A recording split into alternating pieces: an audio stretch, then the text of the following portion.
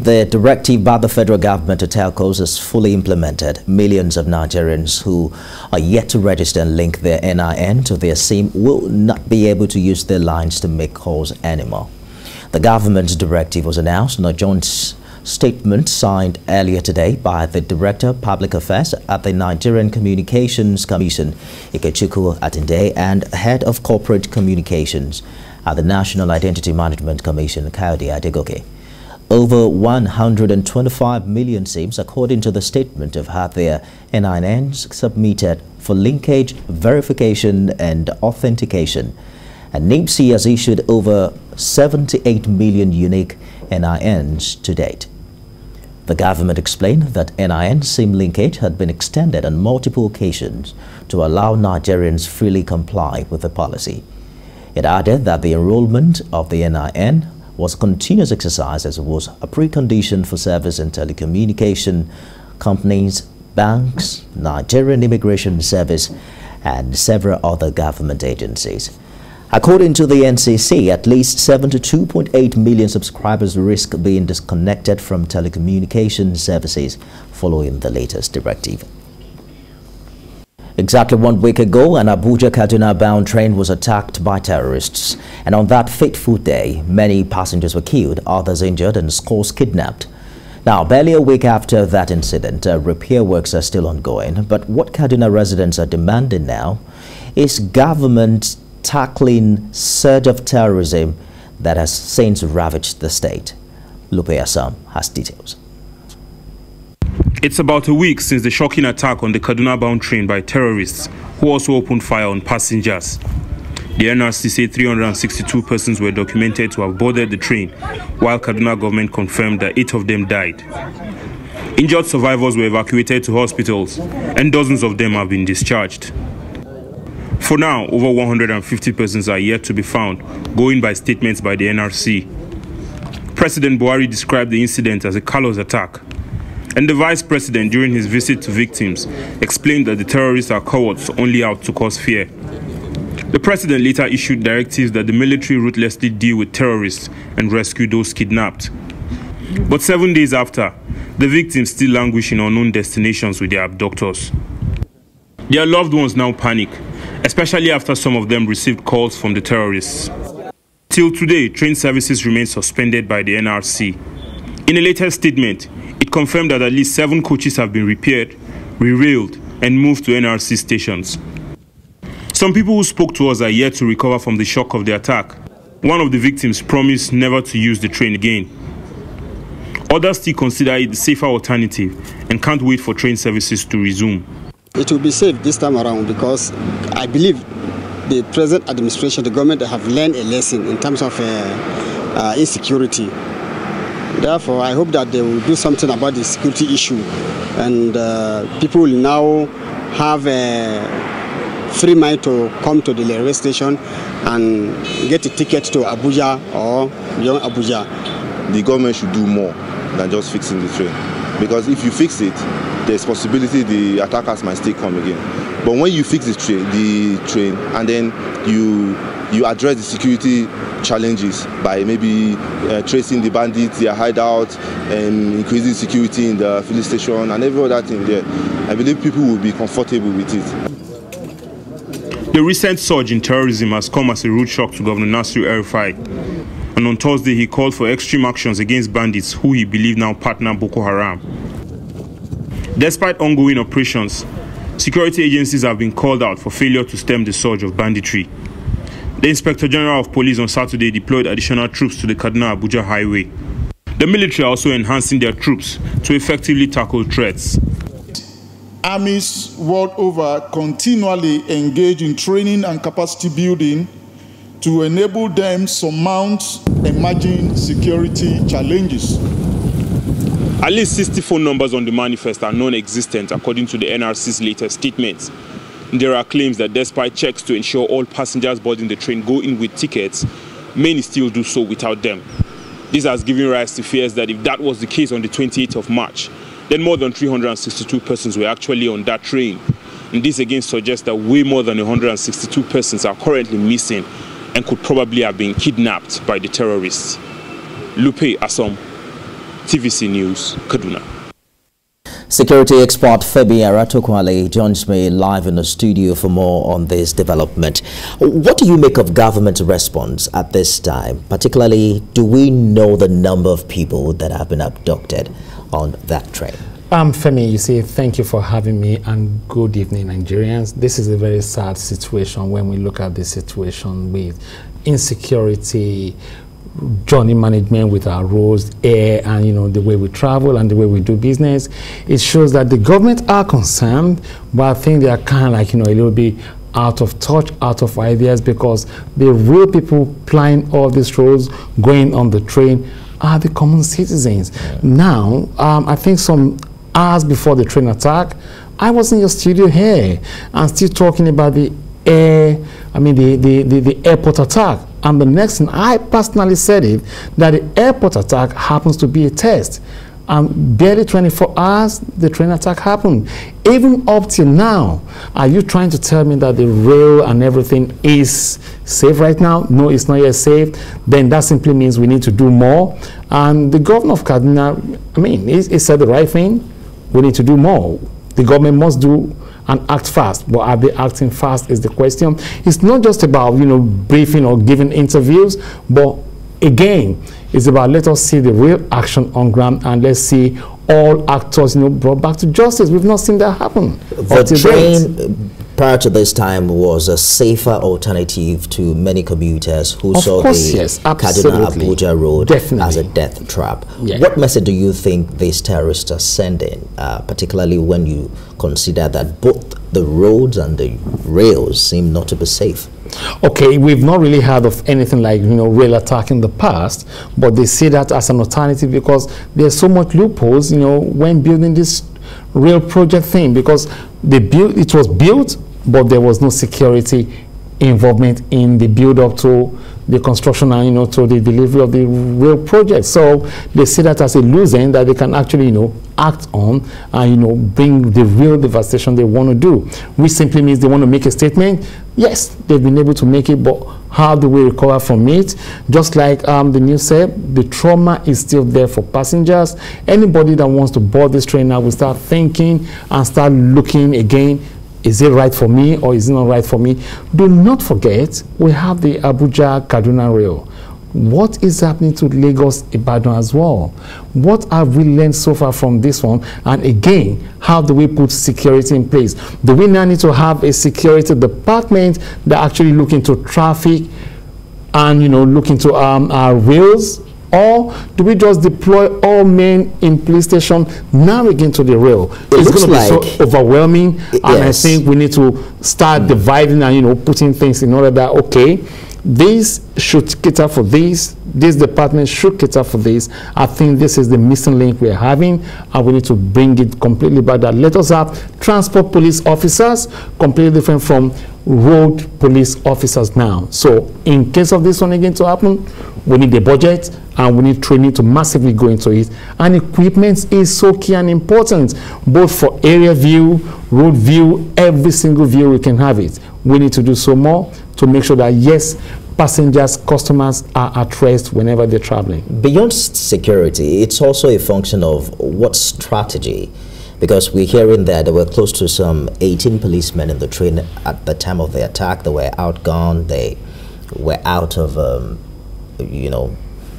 ammunition, they were overwhelmed by the gunpowder of the terrorists. So well, considering, for instance, at this time, that what kind of security strategy can we begin to deploy? I think tactically, we have gallant police officers, we have gallant military men, we have gallant security officers in Nigeria, but it's such appalling that the kind of welfare given to them, the kind of protective gear given to them is nothing to write home about. I can say this authoritatively because I've been involved with them and I know so much about the kind of welfare that's been given to them. I think it's high time for the Police Service Commission to look into all these issues, because Femi, let us bring it back home.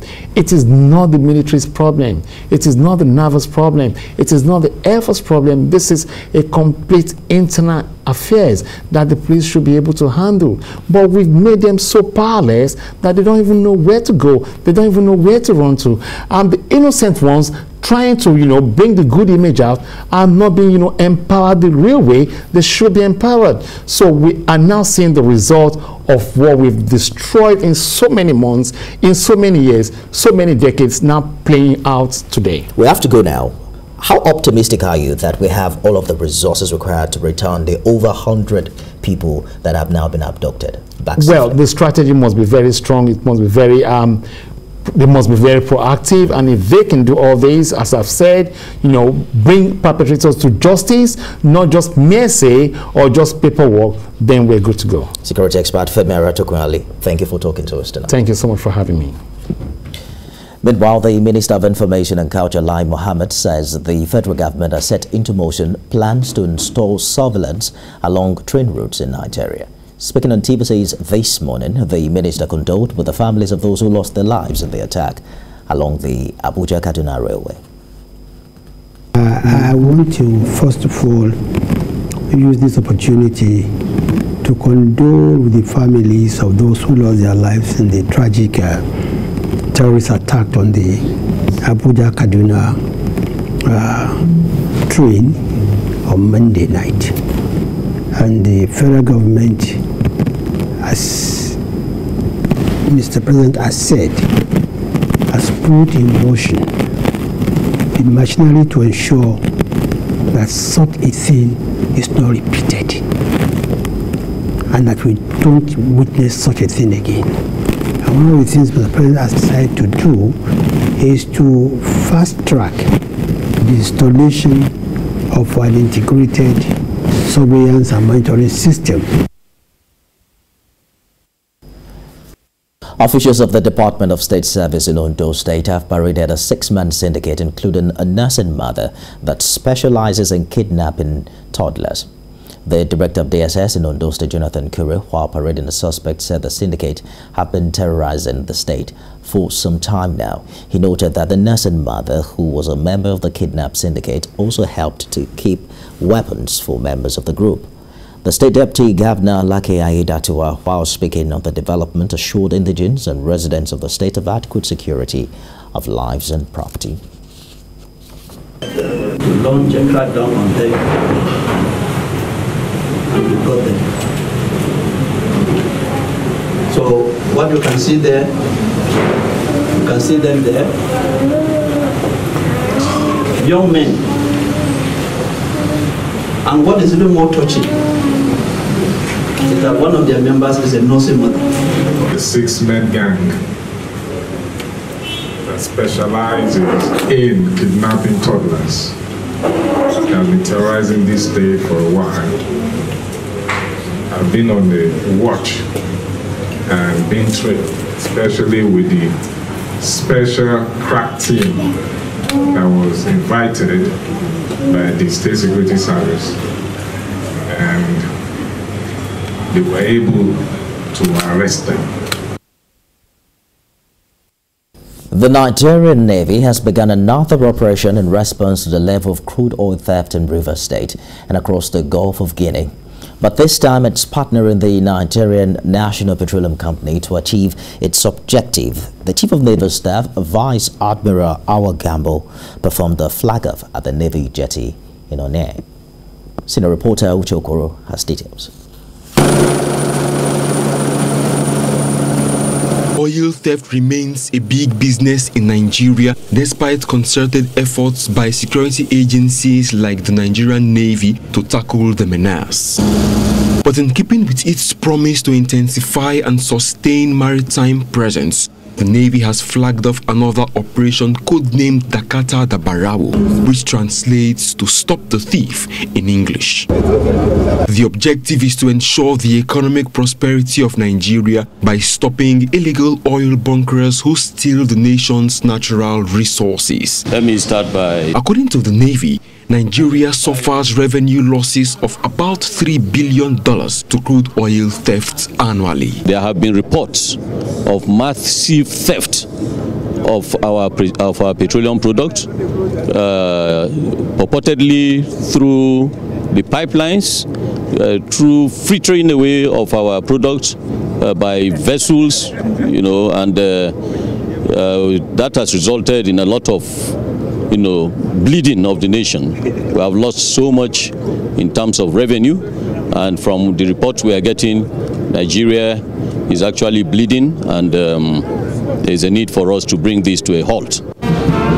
This latest offensive is expected to consolidate on the achievements of Operation River Dominance that was activated in January this year to identify and dismantle artisanal refineries. The Nigerian Navy has engaged in this operation in order to, first of all, trace where the problem is. Secondly, track down those culprits that are causing this problem. The NNPC is coming in to provide technical support to the Navy. The situation we are today with the crude oil production and theft and other illegal activities, which is impacting very seriously on NNPC's operations. So NNPC is really worried and reached out to the Nigerian Navy, and we are ready to support the Nigerian Navy in any way we can. Operation Dakata Dabarawo is scheduled to last for 3 months. But how much impact it would have on stabilizing the economy within that period remains to be seen. Uche Okoro, TVC News, on air. Thanks for staying with us. Let's talk health now. Nigeria's death toll from Lassa fever has risen to 127 after 4 more infected patients lost the battle to the disease. The Nigeria Center for Disease Control disclosed this in its latest situation report on the management of the outbreak. The Lassa virus is transmitted by infected multi-mammoth rats, and humans become infected from direct contact with the urine and feces of the rat carrying the virus. It's an acute viral illness and a viral hemorrhagic fever contracted by touching soiled objects, eating contaminated food, or exposure to open cuts and sores. Away from that, today is International Mine Awareness Day, and Nigeria has recorded over 10,000 casualties from explosive hazards in Borno, Adamawa and Yobe states between 2016 and 2022. This has prompted the need to create continued awareness on the dangers of landmines and other explosives. This is contained in the speech of the United Nations Humanitarian Resident Coordinator as the body commemorates the day. Moyo Thomas reports. Mine action, used as either defensive barrier or other war strategy, kills many innocent civilians. Worse still is that mines laid long after the wars could detonate under any trigger, posing dangers to the lives of men, women, and most especially children. This has led to the agitation to end the use of mines and create awareness on these impending dangers.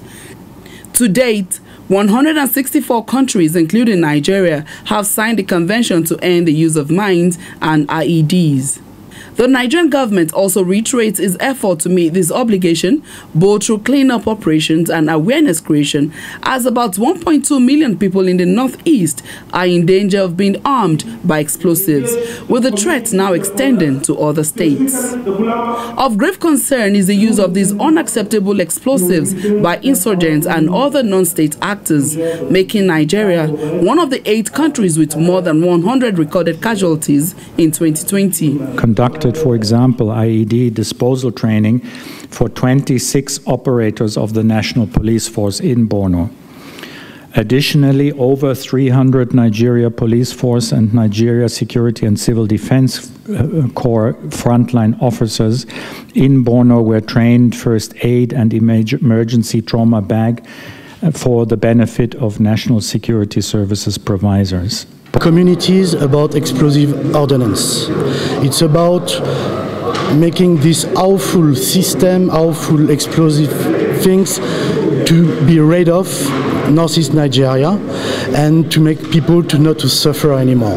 Nigeria has identified the northeast as the epicenter of anti-personnel mines of an improvised nature by non-state armed groups causing internal displacement and loss of lives and properties. With the global awareness, so far, over 55 million mines have been destroyed and more than 30 contaminated countries cleaned up. This non-governmental organization has also been providing prosthetics and creating awareness in the Northeast on how to avoid these fatal devices. The United Nations, in a bid to ensure no one is left behind, has called for a comprehensive response which includes assistance to survivors of explosions. Moya Thomas, TVC News, Abuja. To politics now. As the 2023 general elections draw closer, some non-governmental organizations say they are determined to change the public perception about voting in the country. To effectively do that, they have taken the message to market women, sensitizing them against vote buying and selling across the FCT. Maria Mohammed reports. Vote buying has become a disturbing feature in Nigerian elections. The federal government and INEC have tried their best to curtail this act during elections. But the efforts are usually not enough to prevent this act due to the economic situations across the country. Market women are usually the easiest target for vote buying and selling.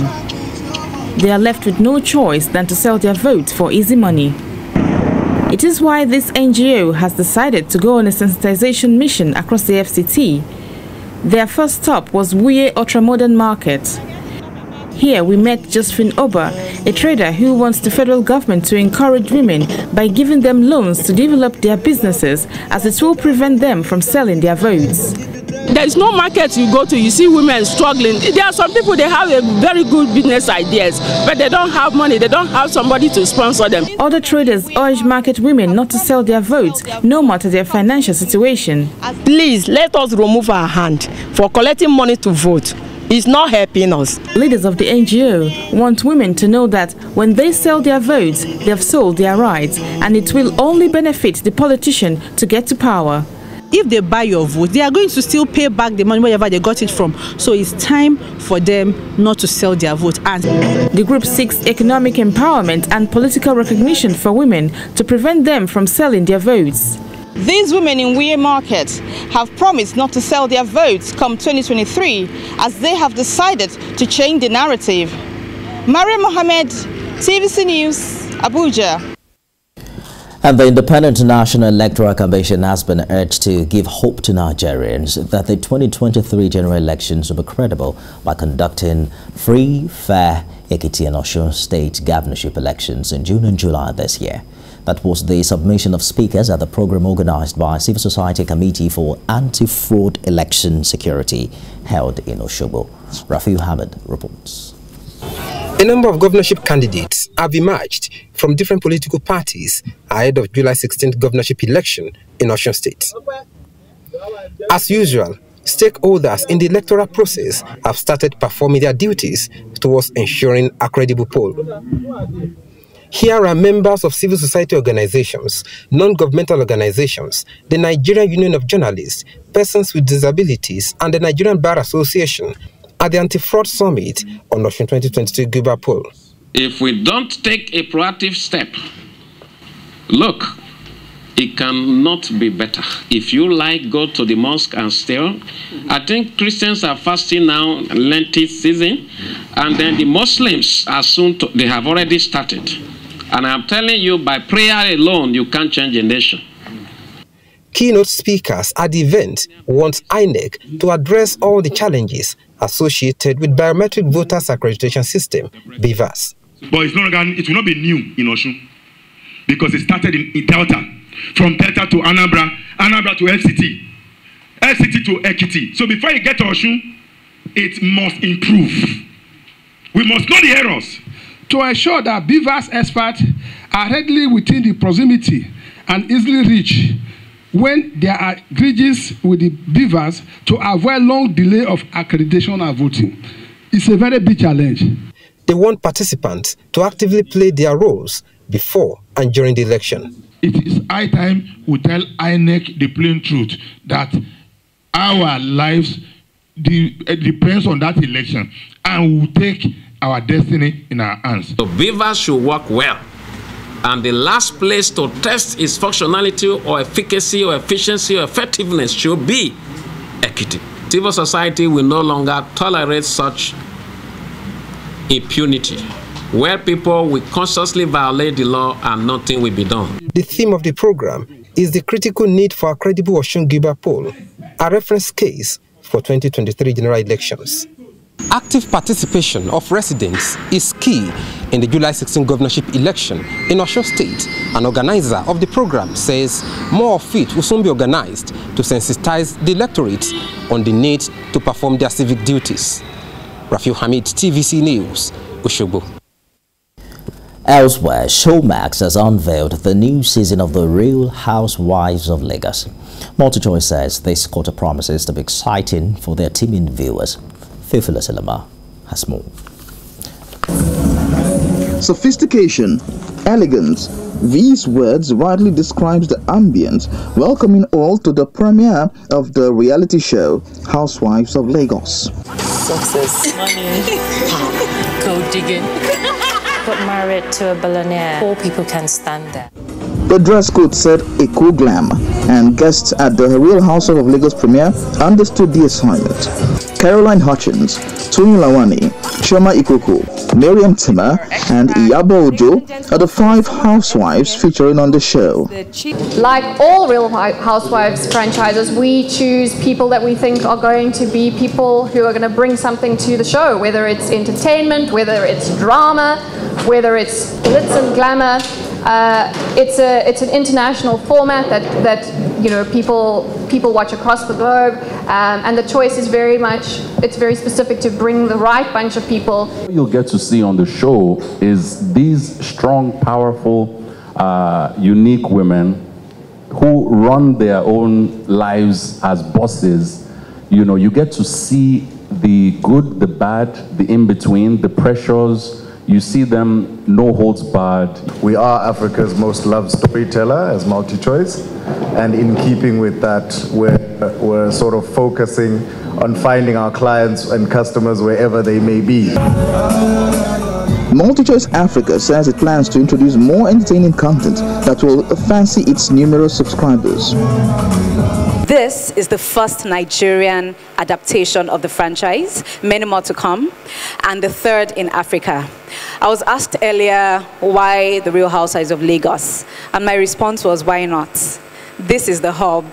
This is the hub of entertainment. Ahead of this launch of this talked about reality show, MTN worked very, very closely with Showmax. A lot of work went down the line to make it easier and more cost-effective than ever for customers to achieve very key things in 3 key dimensions. It has to do with women generally, how we carry ourselves, how we run our various businesses, the sacrifices we make, our families, etc. So I know a lot of women will learn a lot from this. Theophilus Elama, TVC News, Lagos.